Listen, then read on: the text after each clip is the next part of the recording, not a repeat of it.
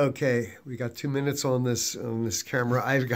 We're live at Fort Myers, a great patient from Sunnyvale, California, Silicon Valley, land of the uber wealthy.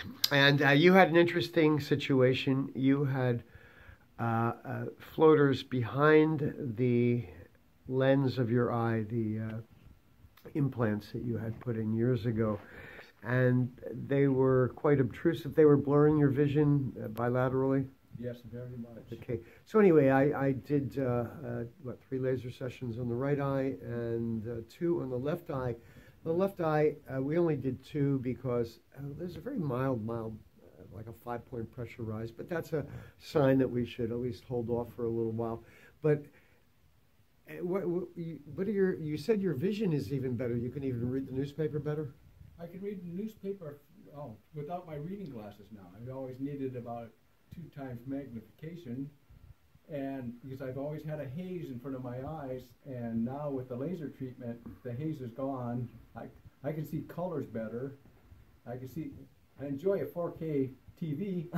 Well, you know, a lot of doctors just don't understand. It does change color perception. I've noticed that on certain types of floaters for certain patients. Yeah, because my vision, especially at night, I couldn't function very well. I couldn't drive. And now driving at night, I drove back from Tampa and no problem at all, no glare, and where I didn't have to move my head back and forth right, to get exactly, the motors out of the way exactly. to see what I was going down the road. But it's a joy right now.